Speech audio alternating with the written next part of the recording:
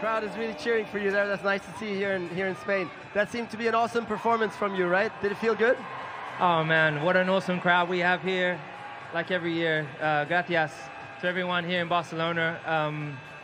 What a result for our team. We definitely didn't expect to have the result we had today, so I just really wanted to take my hat off to my team. A big thank you to everyone back at the factory for continuing to push and bring us a little bit closer to the Bulls. They're still a bit ahead, but we'll keep chasing them down. But this is an amazing result. George did a great job today as well. It's so cool to see the positivity, also on the radio there on the in-lap and everything.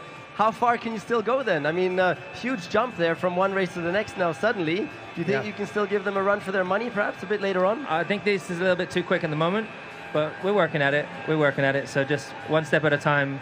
And if we can get close by the end of the year, that would be awesome. But if not, next year.